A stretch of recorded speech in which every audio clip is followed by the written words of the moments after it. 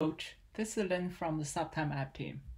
In this video, I will show you how to set up a customer formation. The app comes with a little built-in information for the specific support. However, many times coaches may want to have a different one or would like to have different position tags to match the actual game more closely. To create a custom formation, first choose a basic formation or create a custom one. In the game screen, you could click on the formation name to get access to the list of built-in formations and your custom ones. Say I want to create a new one called 1352.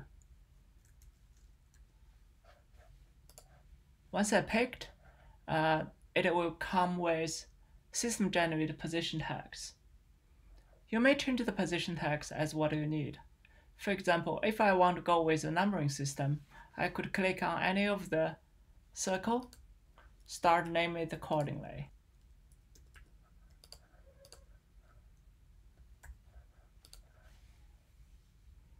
Once I'm done, I'm able to save it with a name I will remember.